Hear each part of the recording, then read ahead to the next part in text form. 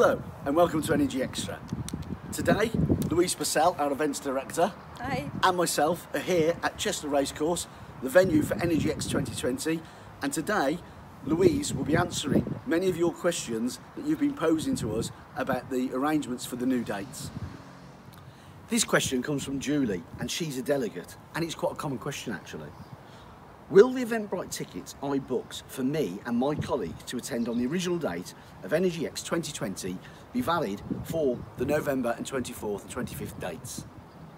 Yes, absolutely. Any tickets that were booked through Eventbrite will automatically be transferred over to the new dates in November, so no need to rebook. There you go, Julie, your Eventbrite tickets are valid. Right, next question's from Robert, who's an exhibitor. I completed the risk assessment and security online documentation via the ENERGYxtra exhibitors portal prior to the shutdown. Will I have to resubmit this for the new date? No, absolutely. Those forms are still valid. All that we'll do nearer the time is send you any additional health and safety measures. What social distancing arrangements will be made for the event, and will it affect how many people can see the fantastic lineup of speakers? That's a question that Heather's asked. We don't know what the situation will be in November, but rest assured we will be working with the authorities to have in place all necessary measures.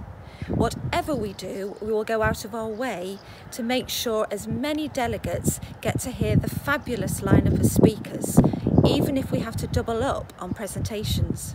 This question's a common one and it comes from Steve, and he simply asks, can I book an exhibition space? Yes, of course he can. He just needs to visit our website www.energyx2020.com and complete a booking or inquiry form.